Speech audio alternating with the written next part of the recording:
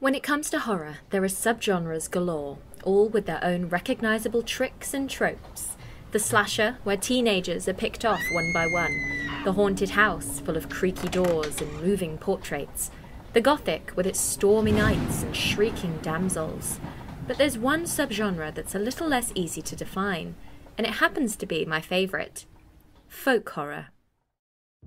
Folk horror has no real definition and is a term coined as late as 2004 in an interview for Fangoria magazine with director Piers Haggard, in reference to his 1971 film Blood on Satan's Claw, a movie that sees the devil possess a small rural village in 18th century England.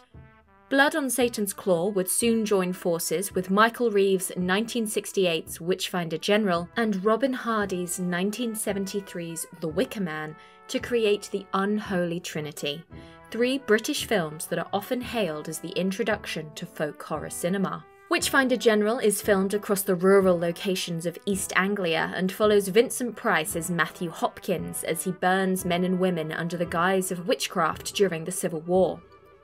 The Wicker Man sees Edward Woodward's policemen head to a rural location in Scotland to investigate a missing girl and is confronted by Christopher Lee's pagan leader. Currently, the only thing these films have in common seems to be rural locations. Surely that's not enough to generate an entire subgenre. So how do we spot a folk horror? In his book Folk Horror, Hours Dreadful and Things Strange, Adam Scovell created the folk horror chain, a linking series of potential cause-to-effect, narrative, aesthetic and thematic aspects that can all add together to essentially form folk horror. These are landscape, isolation, skewed moral beliefs, and a violent happening or summoning. When applied to the Unholy Trinity, we can find obvious examples of the chain in action.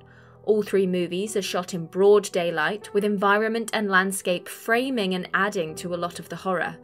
All take place in isolated areas, be it a literal island, a singular village or a cut-off area of the countryside. Skewed moral beliefs are shown in our characters across the Trinity, with many a violent happening being the result of a paganistic ritual or accusation of witchcraft that has stemmed from these beliefs. Using Scovell's chain, we can start to see folk horror tropes in cinema even before the Unholy Trinity, with plenty of silent films laying the foundations, including Häxan, a 1922 Swedish film that focuses on the rise of witchcraft within Europe.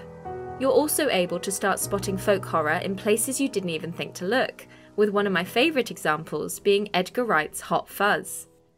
There is arguably a current renaissance occurring, with recent movies such as Ari Aster's Midsummer and Robert Eggers' The Witch falling nicely into the subgenre.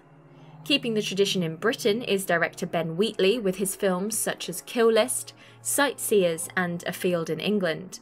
All very different movies, but all arguably folk horrors. With lots more discussions to be had about the empowering role of women within the genre, but a distinct lack of female writers or directors, I could talk about this subject for hours. But for now, I'll leave you with this quote from Andy Patcherick. "One may as well attempt to build a box the exact shape of mist, for like the mist, folk horror is atmospheric and sinuous.